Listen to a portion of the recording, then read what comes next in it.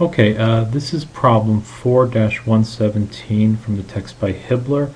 What we have over here is a slab that is 6 meters by 4 meters, and it is aligned in the XY plane and is being supported by 3 cables. And they want us to find the equivalent force couple moment system that's acting at the origin. So what we're going to have here is, as I said, the plate is lying in the XY plane and it's being acted on by a force system, F1, F2, and F3. Now if this plate is to remain in static equilibrium, there's going to have to be something holding the plate in place, and typically it's going to be some type of support. And if we imagine that the support is at point 0, that reaction support is going to provide, as I say down here, translational static equilibrium in the XYZ direction. So that's going to be some resultant force or some reaction force, and then a couple moment that provides static equilibrium around the 3 axes. So again, a typical solid or rigid body has 6 degrees of freedom, 3 translational and 3 rotational. And in general, the reaction set at the support will provide stability about all those 6 degrees of freedom. And that's what we're working towards when we're trying to make these equivalent systems. Alright, so again, here's the applied force system, and what we're trying to go to is now not looking at the reactions themselves at the support, but what the effect of the force system is going to have at the origin. So in general, these forces are going to have some type of resultant force and some type of moment that's acting at them. Okay, so the first thing we need to do is write F1 in Cartesian vector form. So F1 actually is in Cartesian vector form. It's just has a z component and the 6 kilonewtons. Now you might notice there's a cable here, but it's symmetric around each side, and the force is being pulled just in the z direction. Now F2 is broken up into this style that we have to decompose the force vector into a z component, 5 times the sine of 45 degrees, and a component that lies in the xy plane, which I have called 5 cosine 45 degrees, and I'm using a general unit vector. But then that unit vector can be broken down into an x component and a y component by taking the sine and the cosine of 30 degrees. Now, just by looking at the vector, the x component is going to be in the negative x direction. That's why it is assigned a negative I. And the y component is in the positive y direction, and the z component is in the positive k direction. So evaluating those, we get the F2 vector.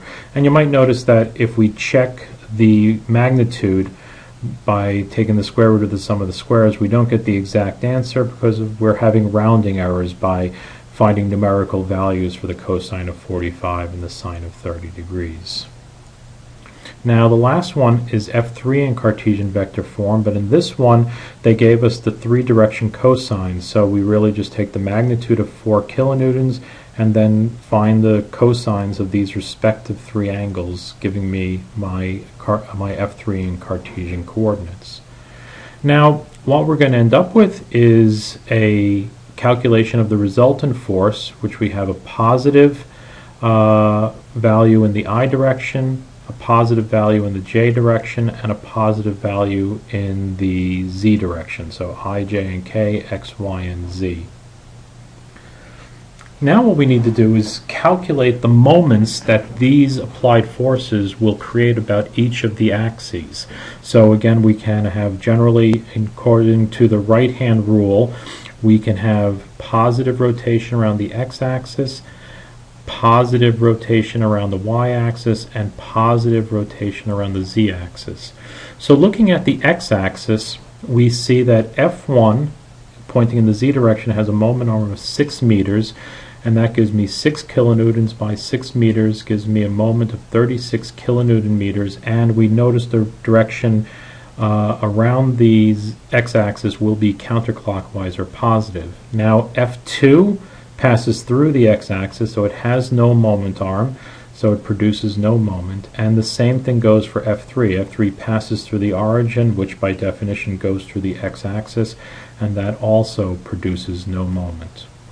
Now looking at the y-axis, we again, F1 is 6 kilonewtons and it has a moment arm of 2 meters, and this is causing counterclockwise or clockwise rotation around the y-axis, so it's going to come in as a negative. So negative 6 kilonewtons times 2 meters gives me a moment of negative 12 kilonewton meters. Now we have to look at the three components of F2.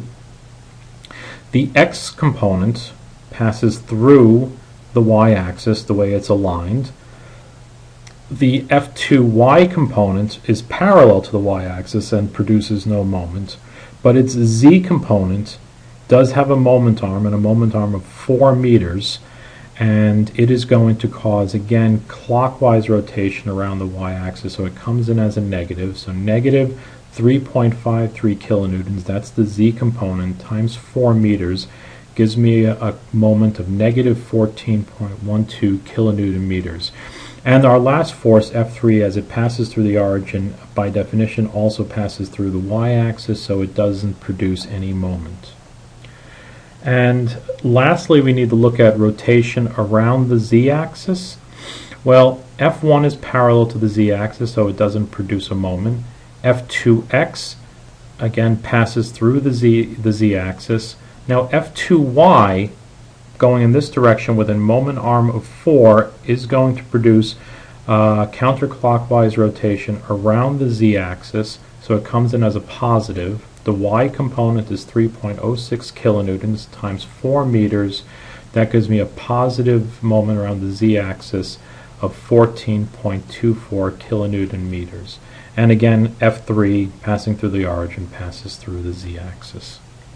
So now, if we sum up the respective moments, we will have the total moments that are acting around each of the axes. So the x-axis only had the one component, so it's 36 kilonewton meters, and you can see I have it drawn positive here. Again, by the right-hand rule, imagine your thumb being aligned along the x-axis and your fingers would wrap this way, which is the counterclockwise direction around the x-axis. The moment around the y-axis is composed of two components for a total magnitude of 26.12 kilonewtons, and it's negative, which is producing clockwise rotation around the y-axis. So again, imagine your thumb aligned along the y-axis. The direction of rotation is the opposite sense of the way your fingers would curl around. And the last component, the z-axis, is 12.24, and it's positive.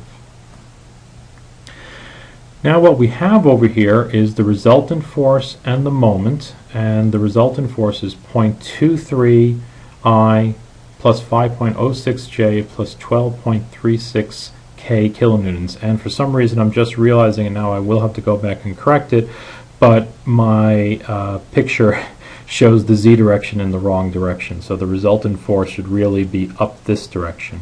And in general, the moment is going to produce a vector, a three-dimensional vector, which now has a positive x component, a negative y component, and a positive z component. And if you put your thumb aligned along that vector and rotated your fingers, that is the general rotation that that force system is trying to produce around the origin. Now, excuse me, that is the actual solution to our problem. But now, of course, there's another way of calculating the answer. And in this respect, we could calculate the moment about O using the cross product.